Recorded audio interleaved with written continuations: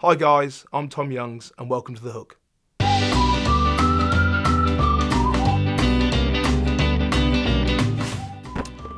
Question from Marissa Cahill: which is more challenging, farming or rugby? So Marissa, I say that rugby has been a great challenge over the years. I think farming's challenging at the moment. I think there's some things going on behind the scenes. I would say personally, I haven't done enough farming to say it's challenging, but I'd say rugby's been the most challenging thing for me so far in my life. Lots of highs, lots of lows, and a mixed bag at times. Question from Stephen Francis: what's the toughest match you've played in and why? Great question, Stephen. There's plenty of tough games. It's very hard to specifically say one. I think any of the international games are very tough. I think any of the top-end Premiership games are extremely tough. Someone like when you go play Saracens, you're in the game for 50, 60 minutes, and suddenly the last 20 minutes they really take hold, and that's quite frustrating at times. The toughest games for me personally are the most physical games, when as a four-pack you're up against it most days, and extremely tough when you play against a very good forward pack and you come off and you can hardly walk on a Sunday. Howard Trantry: have you ever called a Tigers line-out call by mistake when playing for England, or is Ellis Genge as scary as he looks? Good question. I'd say Ellis Genge is a big softie really in some regards. He's a great bloke. I've got a lot of time for Ellis. I think his background and how he's got into rugby has been great, and he's doing some great stuff for us at Tigers, and has got a massive future in the England shirt. Regarding getting line-up calls or calling the wrong one, no I haven't, but it is quite tricky when you do go away with England and you've got your Tigers calls. It takes a little bit of learning and a bit of time to sort of adjust back to the England calls. Edward Bourne: what's more exciting, getting an England cap or getting a new Bailey trailer? Great question. I would say I'm excited about both, or was excited about both. Looking forward to getting the England cap was a massive moment in my life, and to do that with my brother alongside me was huge. So something which I hold very dear to my heart. But also looking forward to getting a Bailey trailer. They are the best in the market, of course.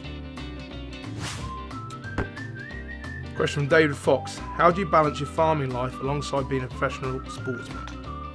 Good question, David. To be honest, because the farm's 2.5 hours away in Norfolk from Leicester, I kind of can get the balance quite all right, to be honest. So I think if the farm was just around the corner, I'd be distracted far too much. So I'm quite glad it is at a distance, because it would be very, very difficult to sort of pick one or the other. But I probably don't get back to the farm as much as I'd like to. It's my massive release away from being a professional rugby player. So I love going back, especially when the times and the pressures gets too much. It's just nice to get back home, even for 24 hours, just to see something different, do something different, and refresh and regenerate. Question from James Burton: what are you more passionate about, rugby or farming? And if you had to pick one, which one would you choose? James, that's a very tough question, and I don't know how to answer that. I think I'm very passionate about both. I think rugby is my profession at the moment, so I'd pick that. I'm a great believer in that you can't do multiple things. I think you have to buy into the one thing, and if you really want to give it a good crack, really focus all your energy into that. So I think I'd choose rugby at the moment, but that will soon switch when I'm too old to run on a pitch. Soon switch to farming. My passion for farming will come more and more and more. But as I say, it's a tough one to choose from, but I will pick rugby at the moment. Question from Gemma Smalley: how many more years do you think you'll be playing professional rugby for, and do you plan on retiring to farming full time? Gemma, I'm hoping to play a few more years yet. I'm 32 now, young in real world, but getting old in a professional world. But yes, I will turn to the family farm. I'm very lucky, and something I never take for granted is that I've got two things I love in the profession, and one's rugby and one's farming, and I get to do them both. So I think when I retire from rugby, I'll be very sad to leave it, but I'll also be very excited for my next chapter, which will be on the family farm. Question from Brian Walsh: which Six Nations away venue was your favourite? Brian, real easy this one for me, Millennium Stadium. It's one of the most daunting places you ever go to, and one of the best atmospheres you ever receive. Look, we're not well liked down there as an Englishman, and it's always a great occasion. And you saw in the last Six Nations how the Welsh crowd almost brought the Welsh players back to life in some regards and got them the victory. And you know, I think it's just a fantastic stadium, fantastic occasion, Wales England. Question from JD Dixon: if a call up came from the British Lions to play in a tournament in the Southern Hemisphere and Harvest was knocking on the door, would you put the farm before the rugby?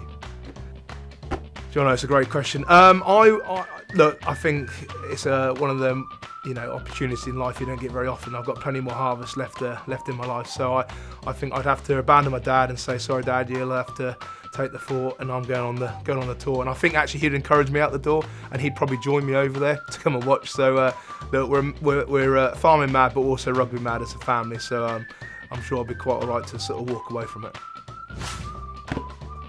Harry Green: with a vast number of trailer manufacturers available, what made you choose BaileyTrailers? Great question, Harry. Hope your knee's getting better, mate. What made us choose Bailey? They're just, I love the company. I think actually, having gone round there, they're such a family company, and I'm a big believer in family, and I fully respect that. I think the product they produce is unbelievable. You see those trailers everywhere around the country, if not around the world, and they're well built, well made, and will last for years and years and years. So for me, it was an easy choice, and that's why we've gone with them. Some great questions there, guys. Thanks very much for sending them in, and happy farming to everyone. Cheers.